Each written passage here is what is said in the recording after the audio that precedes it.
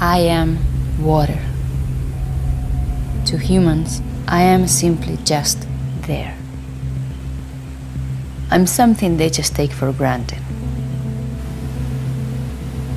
But there is only so much of me, and more of them every single day.